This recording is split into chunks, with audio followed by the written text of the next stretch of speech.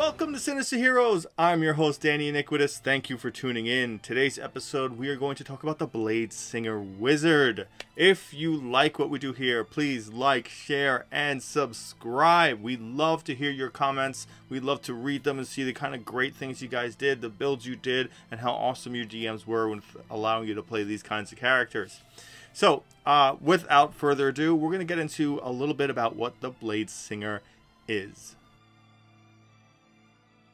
A Bladesinger has a very cool background to it. It originally was designed strictly to be an elf-specific class, so if you weren't an elf, you couldn't play it. I really like that idea because it encompasses really what the high elf really was. It's very elegant and powerful and something specific to the elven beauty that only they could do, and it really fits that mentality, and it's very easy to be an evil, noble, snooty, I'm above everyone else kind of elf, and the high elf really gives you a lot of availability to do that.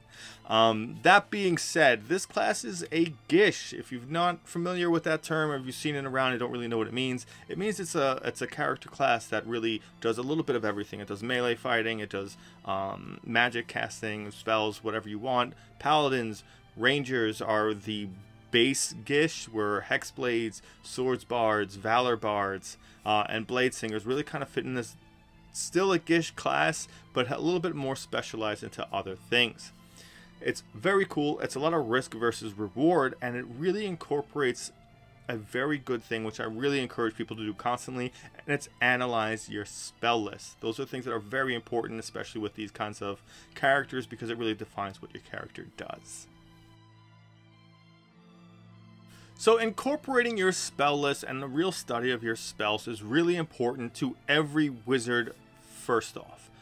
Because you gain so many spells per level and you can constantly learn spells throughout the game, it's important to really design spells that fit your character build. One of the things I'm going to mention a lot is Flaming Sphere. I think it works really well thematically. There's a great feeling I get from it and a great image in my head whenever I'm thinking about a Bladesinger or seen one in play, or things that I think people should do more often. So incorporate your spells. Really look at your character, really look at the spell list, and really look at things that you can do to incorporate them both to really make your character very unique.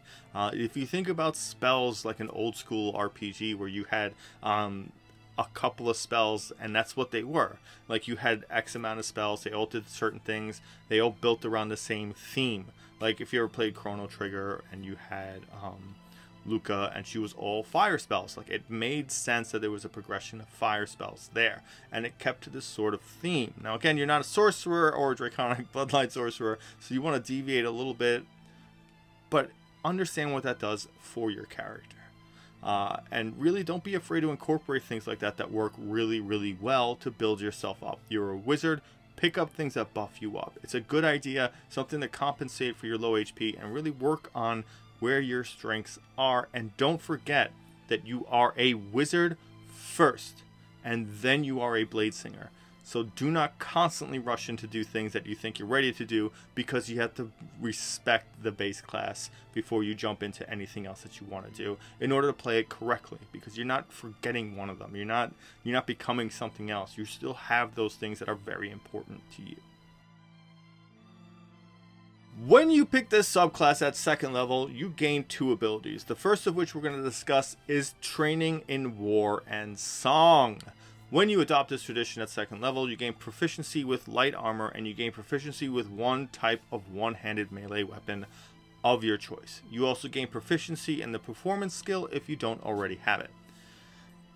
Understand that this is really so you can pick a weapon that you can use. Dexterity is going to be your best stat, because strength is really not going to help you as much as dex will, simply because initiative count and armor class.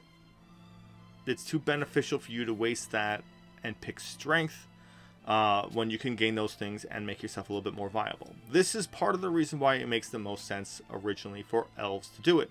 All elves got certain weapon proficiencies that they started with, and so you pick this one up and you can pick the rapier, you can pick the whip, you can pick whatever you want and incorporate that way. It gives you a couple of different styles of fighting depending on what kind of weapon you would like to choose. A little bit really for flavor text, but it doesn't really actively do anything in combat or in the actual game that it really needs to be worried about. But it's a great way to really flesh out your character and understand what training in Warrensong and Bladesong actually do. So a lot of people will pick the rapier right off the bat. Great, awesome. Light armor, throwing it on is great. The best thing about this is it saves your spell slots early on. You get, if you can access studded leather really quickly or anything, it's a benefit for you. When you get higher levels, your first level will be for mage armor. It's a great way to communicate, a great way really to communicate what your character is. You're a magical fighter when you use Bladesong. You're a magical melee blade dancer. It's important to incorporate those things. So having magical armor really makes a lot more sense, but the spell slots at second level are too valuable to be used in that way when they can be used in a plethora of more important ways that can save lives or end encounters at this level. When you get higher level, it's a great way to use those first level spell slots and not feel like they're just dead weight to you. Again, this is why I also mentioned Flaming Sphere, because if you don't have a concentration thing going up, it's a great way to use that regularly throughout combat to keep it up and keep using those lower level spell slots even when you're up, because it's going to add a little bit of extra damage to you per round, and when you need something heavy, you have it as opposed to burning through them regularly. Sorry, spells are just some of those things that you really need to go in depth with, because if you miss out on the spells and you just focus on the abilities, you really lose focus of the full scope of what your character can be. The other ability you get at second level is Bladesong. This is really what makes you a blade singer. You could invoke an elven magic called the Bladesong, provided you aren't wearing medium or heavy armor or using a shield. It graces you with supernatural speed, agility, and focus. You can use a bonus action to start Bladesong, which lasts for 1 minute. It ends early if you're incapacitated, if you don medium or heavy armor or shield, or if you use two hands to make an attack with a weapon. You can also dismiss the Bladesong at any time, no action required. While your Bladesong is active, you gain the following benefits. You gain a bonus to your AC equal to your intelligence modifier. Your walking speed increases by 10 feet, and you have advantage on dexterity, acrobatics checks. You gain a bonus to any constitution saving throw you make to maintain your concentration on a spell, and that bonus equals your intelligence modifier. And you can use this ability a number of times equal to your proficiency bonus, and you get it all back when you finish a long rest. It's really easy to see why this is a great ability. Your AC goes up, so right when you use it, that's when you go into melee. Awesome, fantastic. You figure when you first get it at level 2, you should have a +3 to intelligence. So say you did just happen to have armor around and a +2 to dexterity. You're looking at what? Even if you don't have any armor whatsoever, you're looking at 15 armor. If you throw on mage armor, you're looking at 18. It's great. It's a huge boost, and especially early on, that makes a difference. Your increase in walking speed, 10 feet. Great. It depends on what you're trying to do. Very rarely do I feel like you're in a situation where you need a race or you need to beat someone a distance. But if you're trying to escape from somebody, that will make a very big difference to you. Advantage on dexterity, acrobatics checks. Kind of niche, kind of really comes along with what you're trying to do. If you were performing something and you needed to tumble or do something, or you needed to jump and grab onto something very heroically, it's there. What's really great is this importance to constitution saving throws when you're maintaining a concentration spell. Your intelligence modifier plus your whatever your con modifier is a big deal. You're a wizard. You should always have a spell of concentration going on. You should set that up first. This is really why I keep mentioning Flaming Sphere. You set it up and you keep it going throughout your combat for that minute of time you're in Bladesong. So you can make your attacks and you can keep this thing going backwards and forwards and doing additional damage. And it's a great way to use what you can really see a Bladesinger being. you can see someone fighting with a sword or whatever, and their other hand they're manipulating the spell to go around and bash into other things and cause damage to the players, to the enemies. I mean, obviously you don't want to damage your players, but to the enemies that you're fighting. And it's thematically, it's cool. It seems very elegant, and it's this cool little ball of fire that's just bouncing around the field, and it's being disruptive. It's causing not only the person that you're fighting to run the risk of getting hit with that ball, it's also other enemies on the field that you wouldn't normally be able to reach because you're caught in melee with this character, or you don't want to use your action to retreat and disengage. So it works really well. Incorporate things like that. I use this as an example because I think an extra 2d6 on top of your regular attack is going to be pretty well worth it constantly. When you hit higher levels, it's not going to seem like much, but if you're not using a spell and you're just beating down regular enemies, it's a great way to conserve spells and do a little bit more damage and really save some of your damaging dealing spells later on. Because you really don't want to end up in a scenario where you drop a huge spell and now you're just down that huge spell and you didn't realize there were tougher enemies later on, and it would have been more beneficial there. Again, it's a tactic thing. It kind of bases around what your character does and how you play your character, but I love the idea of having something movable around in combat that's magic focused, that really helps to bring that I'm constantly a wizard first and a fighter second, and that really brings that to the forefront, and I really feel great about the idea, the imagery, and how it works in combat. At 6th level, you gain access to extra attack. This is a little bit different than every other extra attack that you can gain access to. You can attack twice instead of once whenever you take the attack action on your turn. Moreover, you can cast one of your cantrips in place of one of those attacks. Here's what's great. You don't need Bladesong to be active to use this. You can use it throughout the entire campaign whenever you take the attack action. So really weigh the weight of what you're doing. In combat, pretty simple. Attack, booming blade, green flame blade, whatever it is you're doing. Or say you attack and you kill something on that first hit. Firebolt something further down the line. It's a wonderful opportunity to be very, very creative. Obviously, green flame blade and a regular attack, or booming blade and a regular attack, is really going to be a very, very strong hit for you. It's so great, and the higher level you get, the more it does, and it's such a big damage boost. It seems cool. It's great. You can really build yourself a couple of creative ways. This does not consume your bonus action, so if you somehow ended up with something like crossbow expert, you can hand crossbow, firebolt, hand crossbow. Like, it's doable. You can do creative things like that, but understand that where you are in your action economy is going to affect how you use this. If you attack someone and kill them and there's nobody else really feasible close to you, and you don't have Bladesong active and you don't really want to use an attack cantrip, maybe you can distract somebody.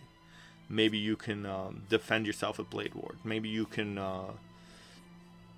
use minor illusion, make a screech sound come from a dark abyss or something like that, or a shadowy area, and alert someone maybe that something's happening over there and distract them. You can play around with the scenarios depending on what you're doing and how creative you are, because as a wizard you have access to a lot of great cantrips, and cantrips get underlooked a lot, but there's a lot of great things you can do with them. So don't be so locked into just constantly doing damage. You have other things, and again, if you have your bonus action, a concentration spell already up, you don't necessarily have to worry about doing damage. You can have that doing whatever it was, disabling, fearing, crowd controlling, capturing, damaging, burning, whatever. As long as it's active and you have these extra attacks, you can really give yourself availability to optimize your action economy into doing things that are greater than just one thing, than just damage. You can do other things that can be very beneficial to other people and just very cool, because you're really opening up as a wizard. Like, your options are growing. So this is clearly one of those things where if you're an actually intelligent person, there's a lot of great things you can do. A lot of optimizers love this class because of the great flexibility you have with it. Take this opportunity to really, again, go through all of your cantrips and read what they do and see what happens with them. And don't be so limited to just Booming Blade and Green Flame Blade. You can use anything that does AoE, Spectral Dagger, and hit everything around you. You can do a lot of other things that are damage doing that are cool. So again, study your spell list and take the time to really get to know what your options are. At 10th level, you gain access to Song of Defense. This really is a very cool ability. It's a very interesting way to see this as what a wizard can really do. With real great control and knowledge of magic and spells, what you can accomplish is just awesome. And this is really a great defensive feature that really fits so well with the wizard. So the way it's worded is you can direct your magic to absorb damage while your blade song is active. When you take damage, you can use a reaction to expend one spell slot and reduce that damage to you by an amount equal to 5 times the spell slot's level. Just wild. Here's a great thing about it. Your lower level spell slots will probably be consumed by this a lot. Unless you have Warcast there, you're not really using your reaction for much. Unless you specifically are using the shield spell or things like that. If you're in a situation where you get hit and the shield spell will not help you, which is pretty surprising because at 10th level and your blade song is active, you're probably pretty high in that AC. But those events still occur. This is a great way to reduce that damage.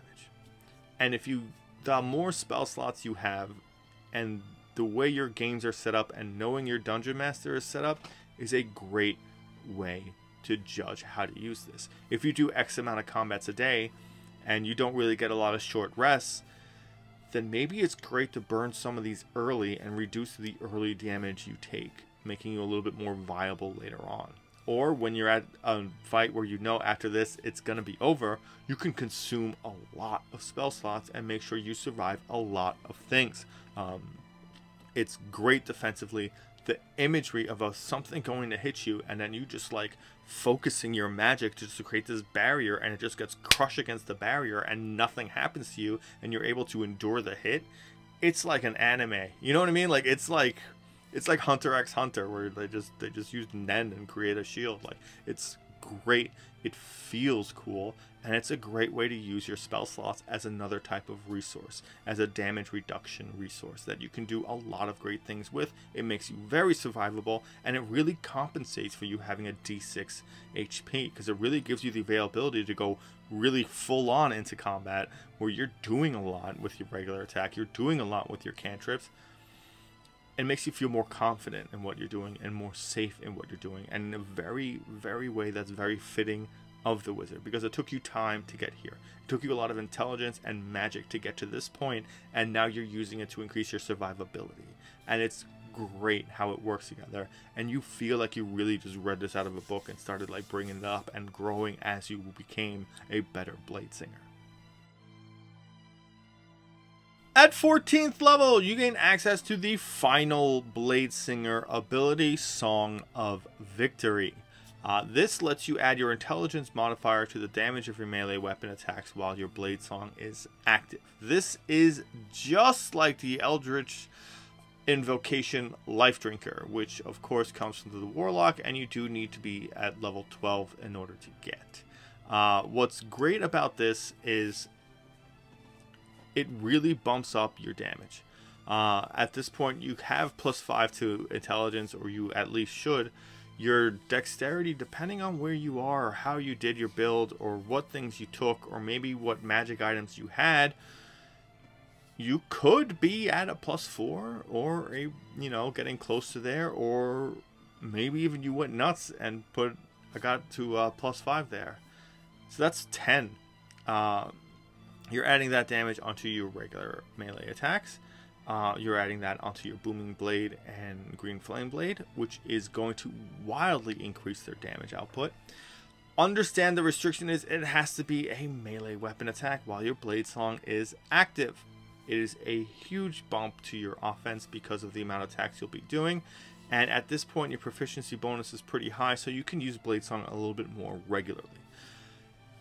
It's a great way to keep damage going. It keeps you at pace with some of the other melee fighters, especially at this point when some of them are attacking 3 times, or rages really more frequently, or you're fighting Hexblade, or a hunter with Hunter's Mark. I mean, a ranger with Hunter's Mark. It's a great way to keep you up. It's a great way to keep things going, and keeping your damage on par. Your cantrips are really going to put you over the edge with this. So really understand what that means to you and how great this is to just balance you out and make sure you're not dragging too far behind and keeping you on point with where you are. Again, this is a great melee weapon buff. But if you negate your spells, if you negate using Booming Blade, if you negate using Green Flame Blade, and you just keep attacking, you're not getting the full effect of what this can really do, and your damage output is not going to be where it should be. I'm not an optimizer. That's just pretty straightforward, and you don't really need to break the out the charts and the math to know that that's how it really should be working. But really, it's a buff. It's great. 14th level. Most campaigns are, if you're not already over by 10 or 11, this is usually probably where you're going to be finishing off, and you get it at that perfect point where it's a big jump where you get it, and it'll sustain you throughout the rest of the game. Again, you're a wizard first, so don't ever negate what you can do with spells for something like Song of Victory. It's great, it's awesome, it's an awesome buff. If you burn through all your spells and you're really just down to Bladesong, this will really help you burn through and feel good and feel great about what you're doing, and not feel like it's a last resort. Feel like this is my secret weapon, you know, like this is my trump card that I've been holding on to for a long time. Our final thoughts. The Blade Singing Wizard is an incredible Gish character. I love these characters. I often play Warlocks, and usually I go Hexblade or I get Pact of the Blade. Anyway, even if it's not optimal, I just love hitting things and then casting spells. This really fits in that line, and it really makes this feel very unique. Yeah, the stats are a little all over the place, but if you were to play and you couldn't use the Tashas ability score switcheroo, I would say really just go with the high elf. Keep your dexterity at 14, so that +2 will bump it up to a 16. Dump everything else to get that intelligence at 16, and fill everything else in where you can to make things as best as possible. And understand that having a 3 dexterity for most of the game is still pretty good. If you get it to 4, I would leave it at 4 up until I got everything else I wanted, like maxing out my intelligence first, then bump it up to 4, then put some into con, maybe wherever the ability score increases are left, then go from there. Really work with trying to see what you can do, because if you get a +1 rapier, that's going to make a big difference. That's going to make it a +5 to hit and extra damage. Again, when you get higher levels, your intelligence is going to compensate for that. So there's a lot of ways to really get around having to need to dump all your points into dexterity, or being worried about using enough points into it. As a wizard, your spell list is incredible. There's lots of things you can do to boost yourself up, to compensate where you're lacking. All you have to really do is take the time out and read the spells. Read all the spells. It's important to know what rituals you can use, because you want them no matter what, because they're beneficial, like identify and find traps, things like that. That being said, knowing how to build your character, knowing how you want your character to be seen, especially in combat for a Bladesinger, you want Bladesong to be something very, very like elegant and very like enriching and feeling great, and making yourself feel like this incredibly beautiful entity that's just about to decimate everything. And I feel that really works with Flaming Sphere because of what you can do. It feels like it keeps you mobile and gives you the availability to do other things. Look through your spell list. If you gain access to things like spiritual weapons somehow, that is incredible to you. That is a great way to use that spell, or anything that you can maneuver around the battlefield that can keep things going. You know, like you want, I feel like having high mobility is awesome because you're not supposed to be like tied down. You're not supposed to be running around. That's why, like with a shield, just staying in combat and just swinging. That's why you can't equip one. That's why it's important for you to not two-hand weapons, because you have to have that other weapon available to use spells and use magic and use components and keep those spells going, because you are a wizard first. This is a complement to what a spellcaster should be.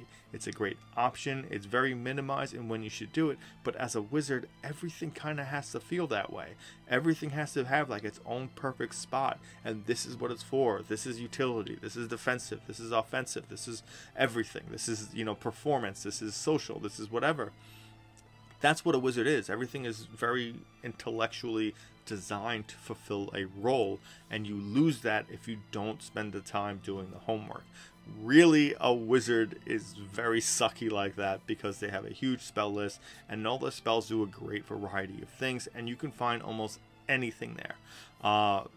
So you really got to take the time out to do that. You want to throw Evard's black tentacles down and just keep dancing on the outskirts of it in case anybody comes out, and just fight your way and keep them barred there.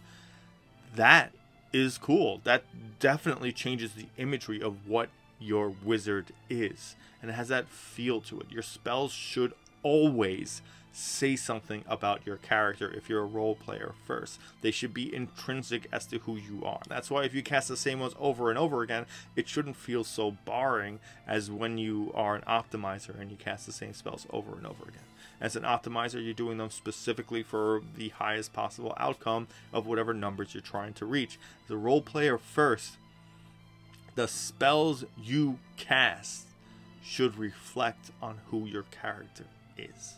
Because the way magic works is best described as casting out a net into an ocean and just seeing what pulls out. In theory, it should be reflective on who you are, because you're throwing the net, because you are the net. So you should be able to gravitate and grab things that are closest that resemble what and who you are.